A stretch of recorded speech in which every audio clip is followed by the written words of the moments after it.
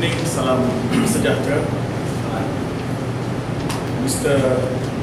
Ada Betul Rodriguez Biawal ini, President, Ambassador Eduardo Salon, Mr. Dato Khalid Abasi, Ambassador here, Your Excellencies, ladies and gentlemen.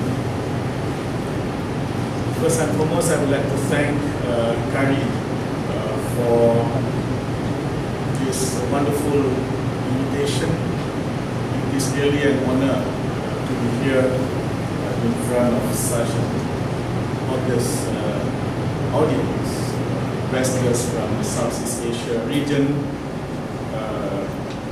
immediate past ambassador to Kuala Lumpur, and a very good friend of Prime Minister Dr. Mahathir is also here.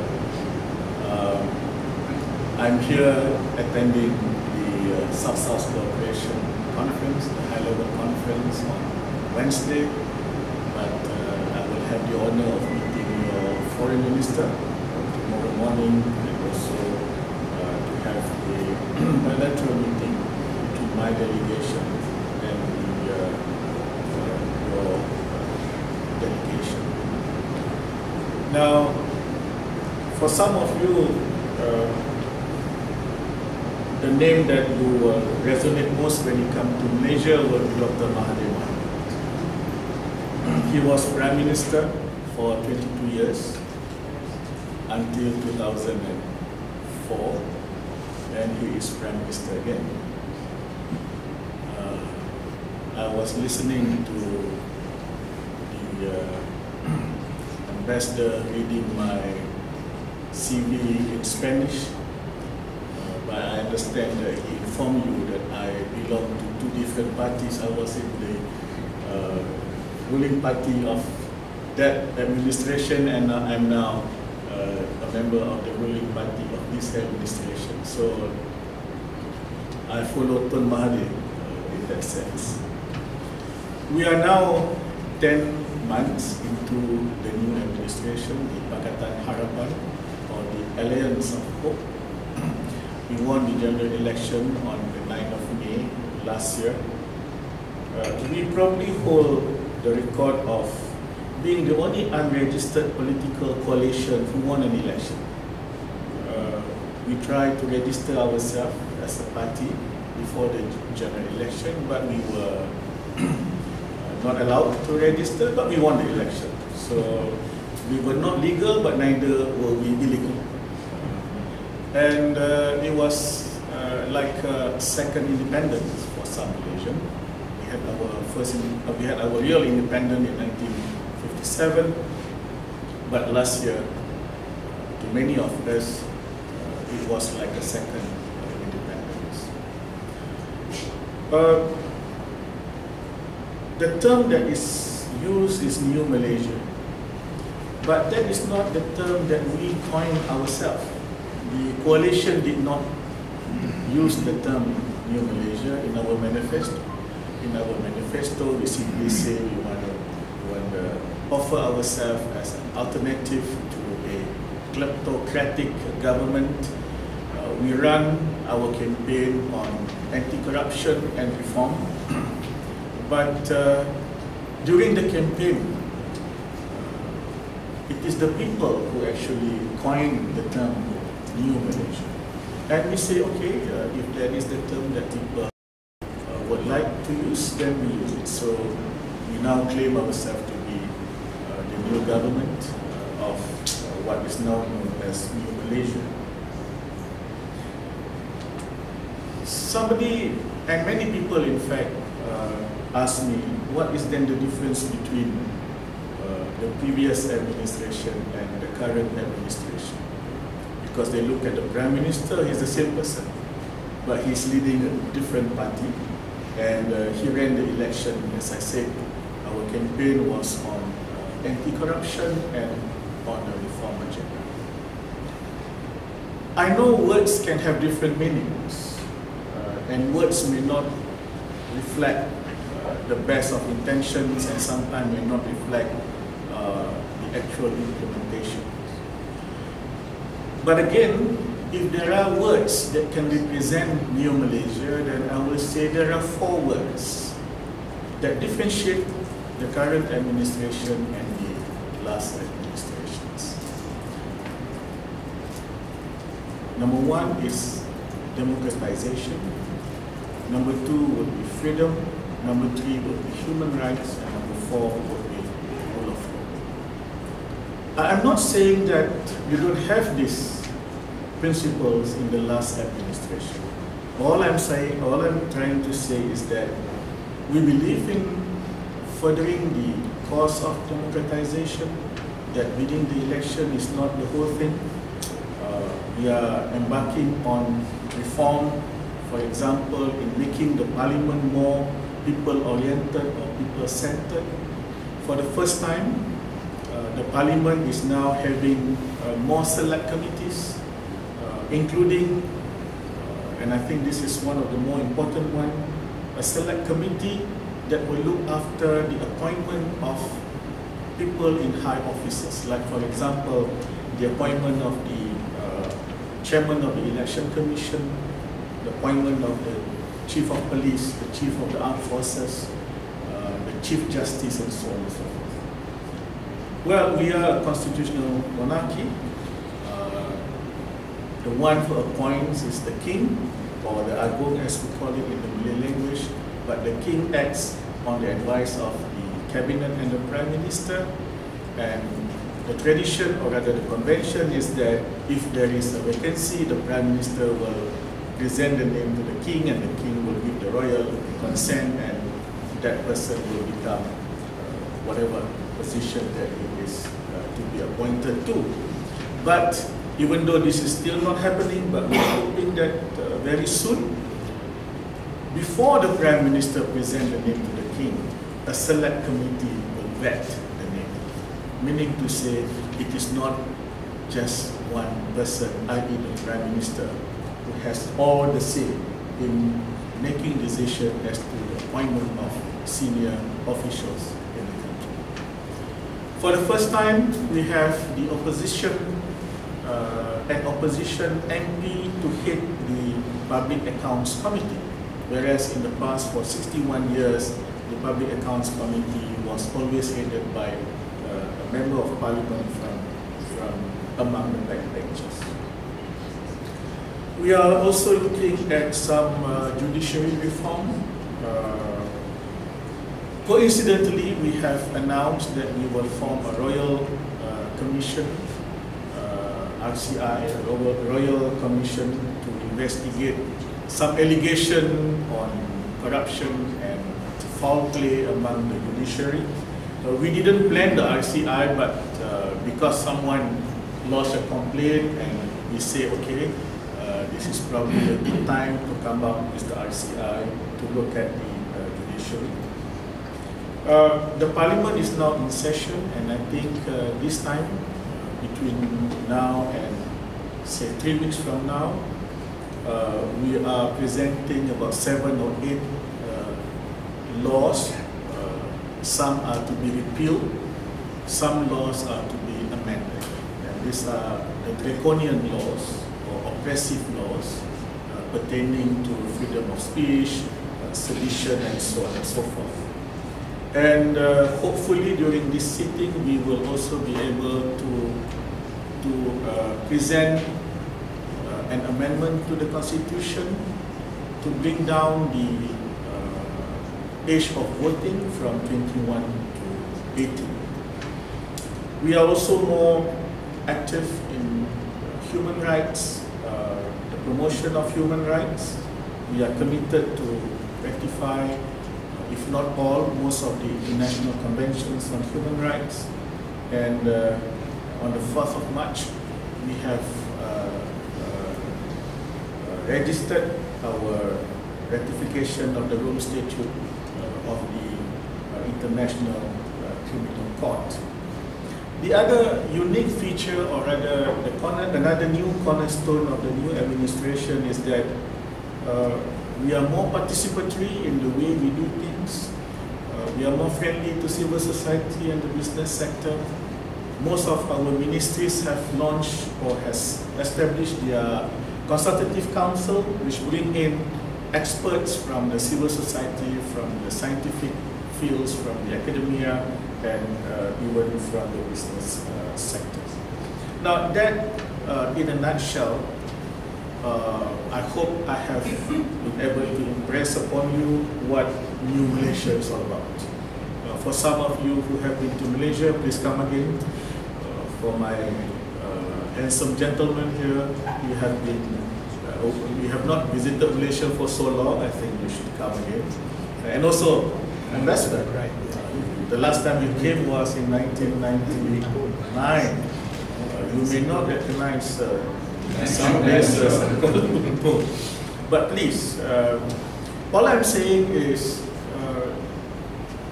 we are more proactive when it comes to issues that were considered at one time perhaps taboo, perhaps something that we don't discuss in public.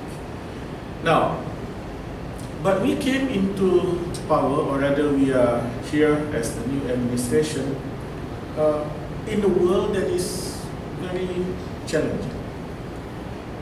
On the one hand, as we celebrate democracy in Malaysia, we find that in some parts of the world, democracy seems to be regressing. 10 years ago or 20 years ago, we were celebrating new democracies, starting from South Africa to Brazil to Tunisia to Indonesia, just to name a few. And as we were, or as we are celebrating in Kuala Lumpur, in Malaysia, we see the re-emergence of nationalism and perhaps ultra-nationalism, and as we celebrate regionalism in ASEAN, in some parts of the world, regionalism seems to disintegrate to a certain extent. So this is the challenge that New Malaysia is facing. We want to celebrate democracy, we want to further the process of democratization. We need all the motivation from our friends from all over the world, but we are faced with a world, well, not all parts of the world, but there are countries, and unfortunately one or two of them are called superpowers, and they were at one time they claim to be the promoters, the guardians, if you like, of democracy, but in some places, as I said earlier, democracy seems to be taking a back seat to a certain extent. But we will have to be steadfast, we will have to continue. I don't think we know any other system better than democracy. The other challenge is, of course, Malaysia, New Malaysia or Old Malaysia, doesn't matter, but more in the New Malaysia, we want to be friendly with all states, and we want to do business with all states. The New Malaysia administration is friendly to business. I won't use the term we are pro-business because that has a different connotation, but we want to be friendly with businesses, and we want to promote free and fair trade. And we all believe in globalization, that globalization promised a lot of things to developing countries like Malaysia. But then globalization seems to submit to some of its discontent, and then you see in some places there is re-emergence of protectionism. And as a palm oil exporting country together with Indonesia, we are facing this problem, especially in Europe. So these are the challenges on one hand. But on the other hand, the center of gravity for economic growth and activities has been changing. One way to look at it is that there is a shift from the west to the east. There is a shift from the Atlantic region to the Pacific region. and in some ways there seems to be a shift from the weaknesses of Europe to the promises of Asia. India and China are emerging more and more into the as big players, or they are no longer middle powers. China is of course one of the big power, but India is also coming up very strongly. And in ASEAN, we are now talking about the ASEAN market. ASEAN to play a role not only as exporters of raw materials, but producers of manufactured goods, services, and so on and so forth. So, yes, there are challenges, but I think the new Malaysia, together with our ASEAN brothers and sisters, and of course, friends of the world, we have to be steadfast, and we have to further the cause of democracy, globalization, free and fair trade, and so on and so forth. Now, the next question is, what kind of foreign policy will the new Malaysia promote? There are two things here. Number one, the cardinal principles remain the same. ASEAN is always premium because we are talking about our nearest neighbors.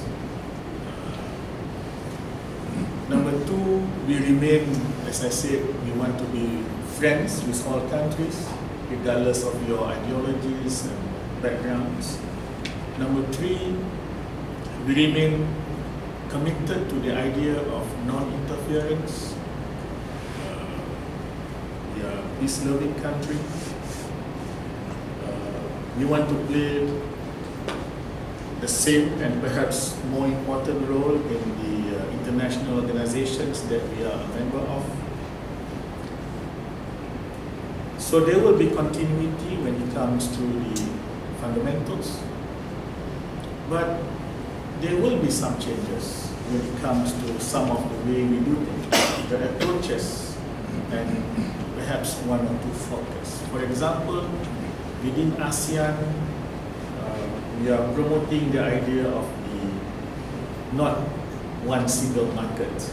We are not going to be EU, not in the next 5 or 10 years, but there are 600 million people in ASEAN. It's a huge region.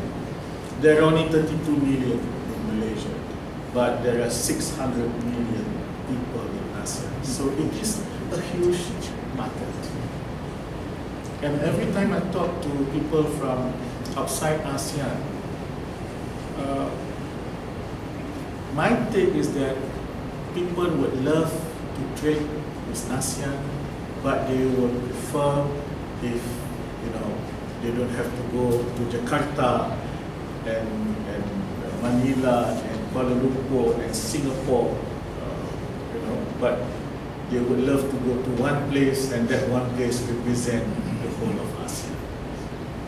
As I said earlier, the idea is not about a single market, but having 600 people. The population of ASEAN is a huge market, something that we can offer better to the rest of the world. In certain areas, we would like to play a more proactive role. I give an example. For some of you who are career diplomats, you will know that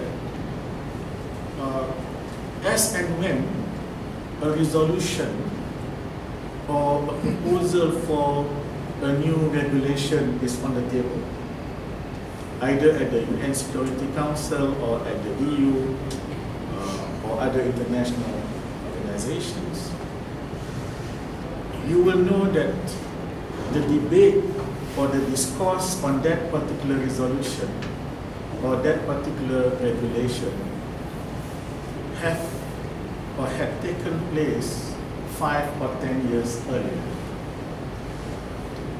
I think in the past, at many times, we sort of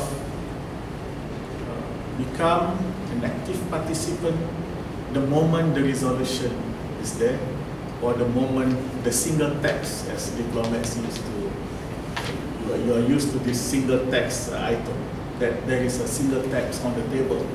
Or perhaps there are 3 or 4 texts already on the table because there are different sponsors, different countries sponsoring, then we become active. I think we don't want to wait until there is a text, or there is a single text, or there are several texts. I think we want to be part of the debate, part of the discourse from the day it started.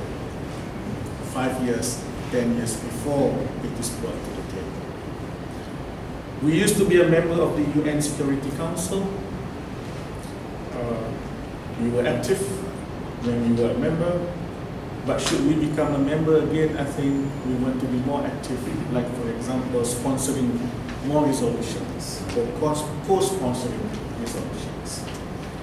We are now not a member of the UN Security Council, but from ASEAN, Indonesia is a member of the UN Security Council. We would like to be a good brother country to Indonesia and to represent ASEAN, to work with Indonesia, for example. Ibu Retno, the Foreign Minister of Indonesia, is a close friend of mine. We are on WhatsApp, and we support each other in some of those issues that, fortunately, coincidentally, Indonesia and Malaysia share a lot of things. We are on the same page on many issues. But even if we are not on the same page on many issues, I think there are ways where Malaysia can have an indirect role through our colleagues, either from Indonesia and from other countries. Now, the other thing is this. In the Muslim countries, in the OIC, for example, Malaysia used to, and we will always be active in speaking for the Muslim minorities and for the oppressed, in particular the plight of the Palestinians and the Rohingyas. And we are quite well known for being very vocal on these 2 issues, and we will continue to be vocal. But our belief is that these are not just the only 2 issues for the Muslim society of the world. There are many other issues. Terrorism, how about Islamophobia, for example? What do we do about it? How do we address it? How do we talk to people in Europe, in Latin America, in Africa, who are on the same page on these issues? We want to play a role, we want to have a say, we want to connect to like-minded organizations, be it government, or even from the civil society, or from the academia. And even on issues like human rights. And this is just not about the Muslim countries, but also for the world at large. And when it comes to playing our role on the international front, and again, I'm still speaking within the realm of the Muslim world, the OIC, and so on and so forth. When you talk about democracy, which country do you normally look at? Most literatures, when it comes to emerging democracies, people like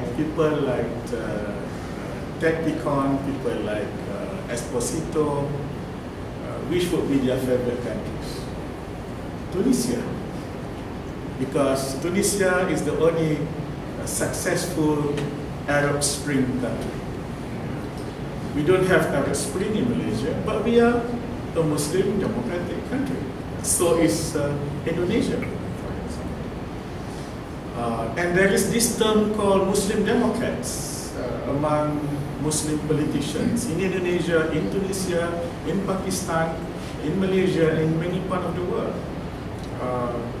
It is time to share this idea about Muslim Democrats.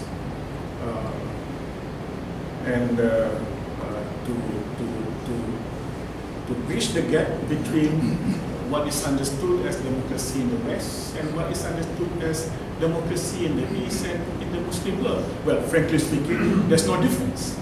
But people tend to differentiate.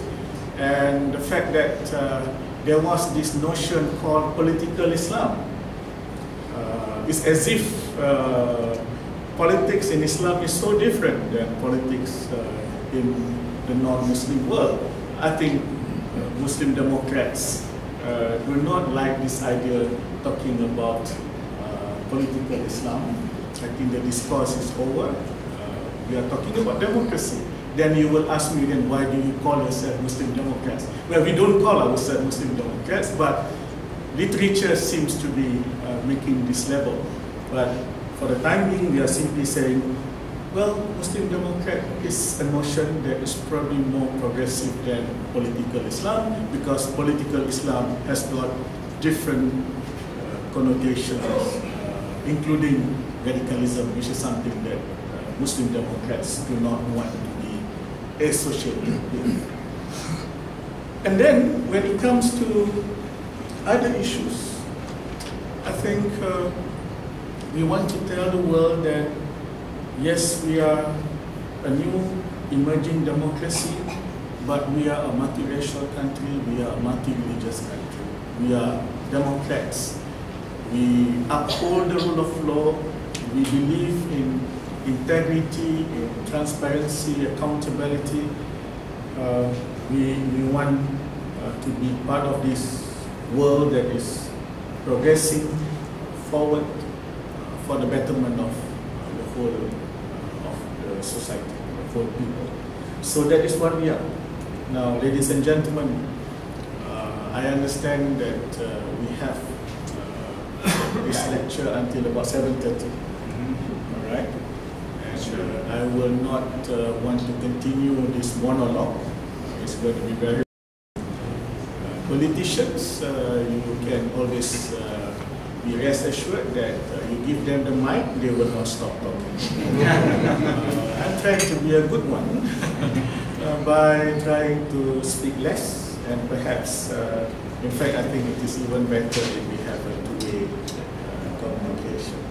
So, if you allow me, Mr. President and Ambassador, I will just I will just invite. If there are questions from the floor, I will be more than happy to reply. Please.